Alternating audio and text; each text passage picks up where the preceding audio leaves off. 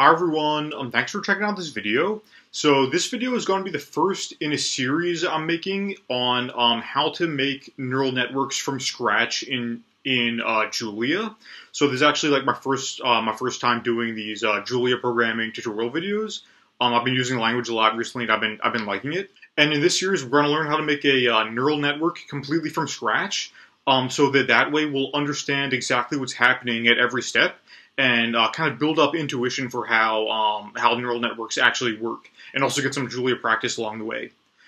So the way we're going to do this is, in this first video, I'm going to be showing you guys kind of what the end product is going to look like, what we're going to have at the end, so that we can kind of see what the goal is. And the end product is going to be something like this actual real package that I wrote called SimpleGrad.jl. This is a package I've been working on lately in Julia, and yeah, this is the GitHub repo here. And then I also have a documentation site. Documentation site. So the documentation shows you like how to use this package, and you can use it for like basic machine learning applications, like simple neural networks, things like that. But then the documentation site also has a under the hood section where you can read how everything works, and it's kind of written like it's supposed to be like almost like a textbook chapter even. So the goal of this package is partly to be actually usable for machine learning applications, and also partly to be educational, so that the code is simple enough that you can actually look under the hood and see exactly how everything's working, like every step of the way. So yeah, you guys can partly learn about this just by like reading the documentation website, because I tried to write it especially to be like easy to read and easy to understand how all the code works, so it's like educational. But I'm sure some of you guys are like me, and you prefer not to like read text. You prefer to learn by like watching a tutorial video. I'm also like that. So in addition to having this documentation site, I'm also going to be making this this video series showing you guys like how to make something like this package completely from scratch. And yeah, this is kind of based on Andre Karpathy's SimpleGrad project, which is kind of doing the same thing in Python. Yeah, great tutorial series showing how to make a neural network from scratch in Python. But yeah, like I said, I've been using Julia recently, so I decided to do something like similar project, but in Julia. But okay, before we get into actually doing everything from scratch ourselves, this first video is just going to be showing you guys like what the end product looks like, and like kind of what it can do and how to use it. So yeah, also I thought I would make these tutorials with Jupyter notebooks. Maybe you guys can leave a comment if you have a preference on this, if you prefer Jupyter notebooks or my usual way of just doing it in VS Code.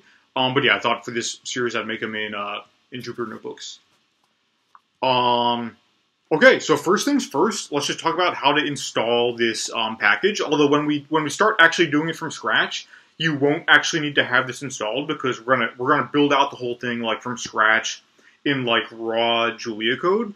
But just for this lesson, showing you guys how it works, this is how you install it if you don't already have it installed. You say using package, and then package.add SimpleGrad. And then it's actually like an official, it's like an official Julia package on their official package registry. So you can install it just like straight like that. It doesn't require any kind of fancy steps. This will automatically find it and install it for you. Yeah, and then just import it by saying using SimpleGrad.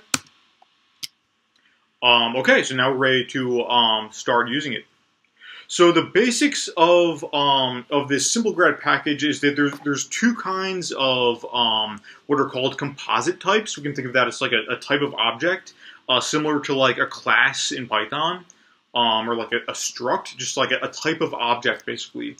So the first is called the value type. So we can define a value like this, just say value and then some number that we want it to be. So value equals 4, for example. And then, or sorry, x equals value 4. And then we can say print line x. And then yeah, that means we've defined this value to be 4. And then the second type is what we're calling a tensor. So we can define a tensor like this. Say A equals tensor, and then tensors store an array of numbers, and to be specific, a two-dimensional array. So like a matrix or like a row or column vector. So we define a tensor like this. Just give it a two-dimensional array of numbers.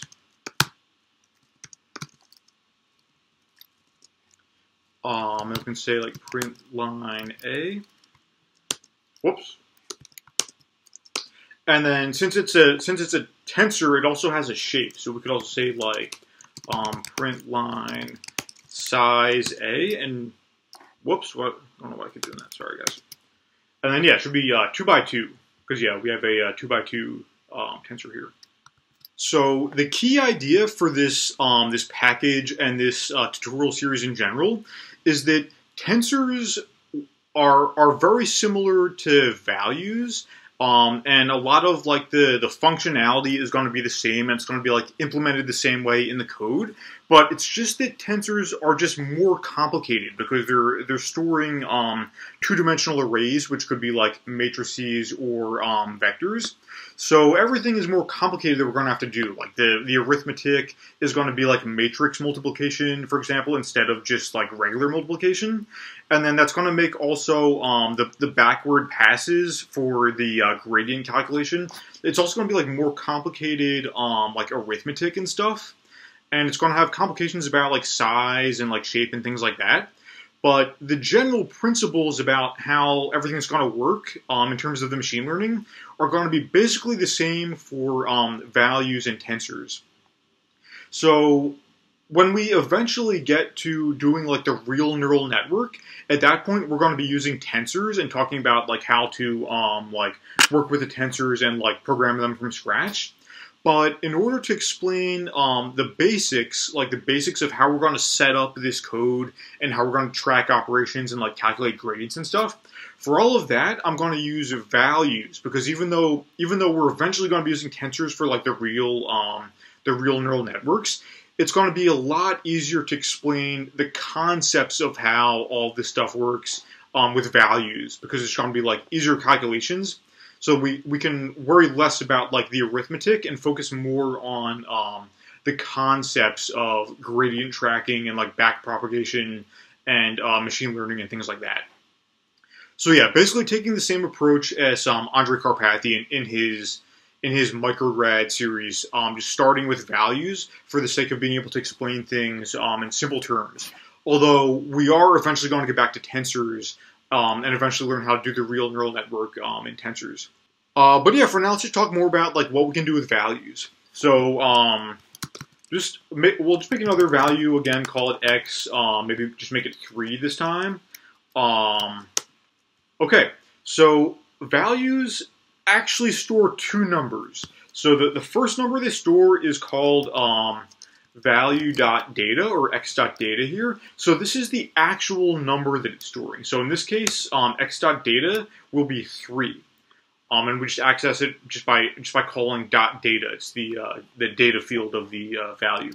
That's the actual number that we're keeping track of.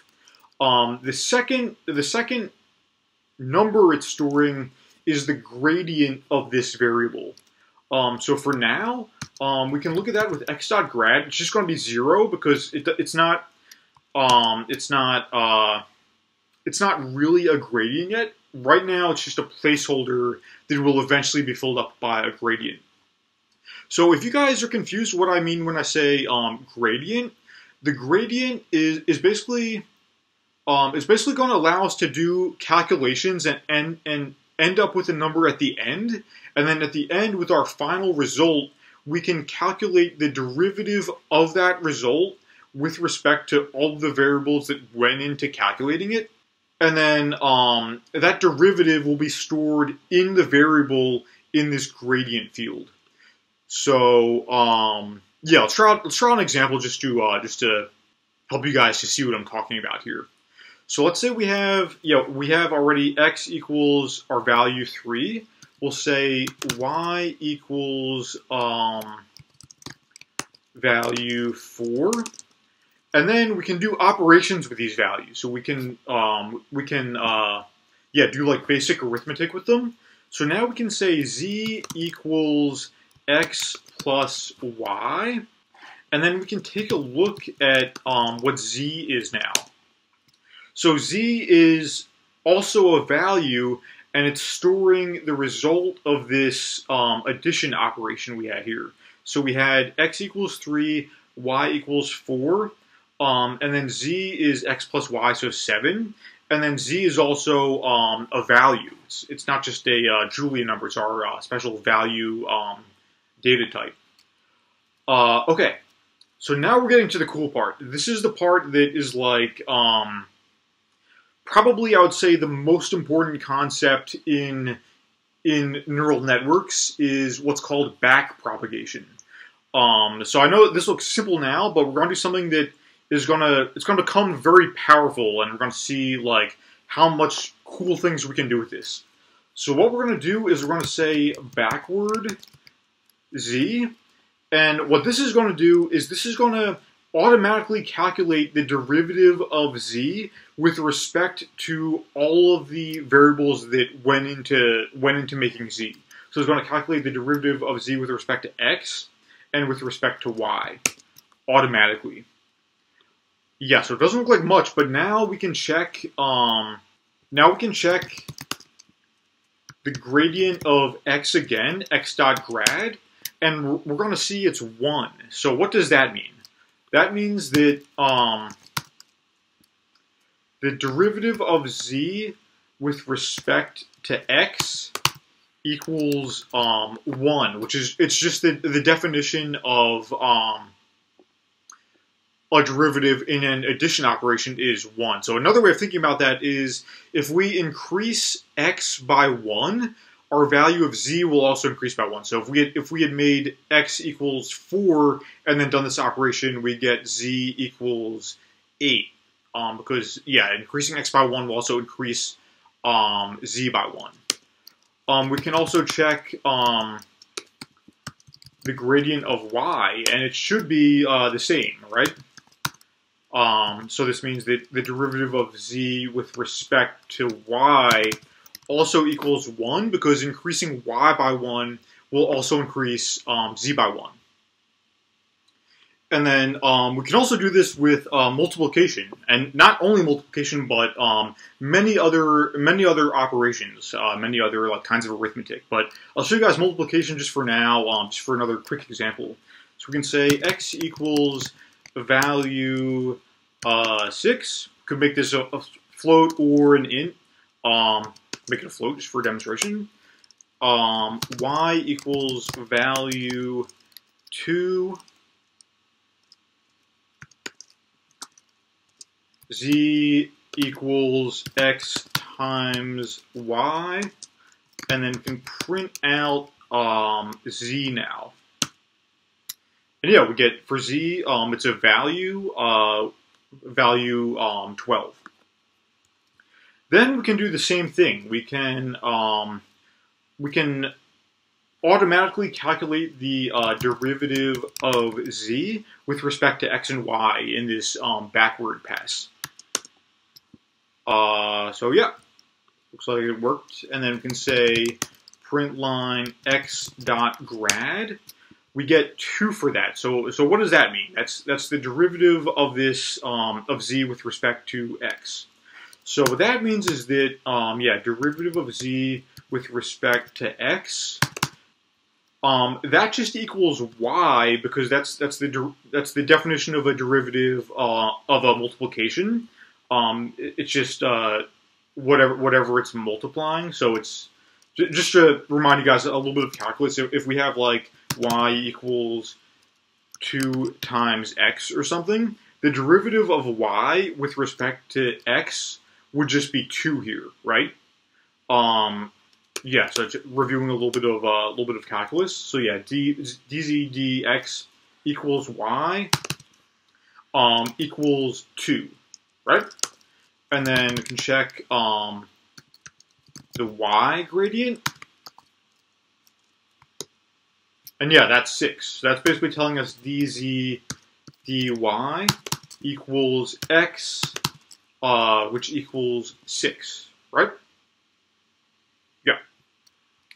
Okay, so this is like the basic functionality of this SimpleGrad package, and this is basically what we're going to be like building out ourselves, because you guys probably can't tell at this point, but even though this is very simple for us to use, there's actually some pretty clever math, not super complicated, but pretty clever stuff going on in the background that's allowing us to have this kind of functionality. And yeah, we're going to be learning how to like build this kind of like gradient tracking, back propagation like engine by ourselves. So yeah, if you guys are interested in learning how to do that, please check out the next video in the series, and yeah, we're gonna really do all this from scratch. Yeah, so thanks for watching, and I'll see you guys next time.